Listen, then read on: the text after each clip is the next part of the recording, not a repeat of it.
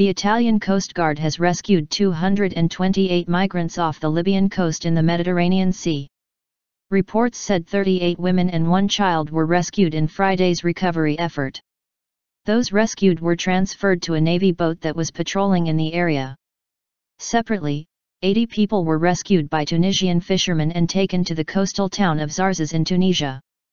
The latest rescue efforts come after a tragic accident off the Catania coast in Italy just days ago, in which more than 800 people died. Separately, an Italian court ordered 2 suspects behind the trafficking racket blamed for the accident to remain in jail. Mohammed Ali Malek, the boat's 27-year-old Tunisian captain, and Mahmud Bikhit, a 25-year-old Syrian crew member, face charges of multiple manslaughter and aiding illegal immigration.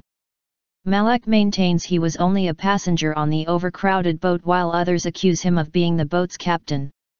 Speaking to Al Jazeera's Barnaby Phillips, Giulia Chiarenza, who works for the Italian non-governmental organization Emergency, said the situation is dire. "We're very sad. We are fed up. We cannot stand this terrible news, people dying at sea.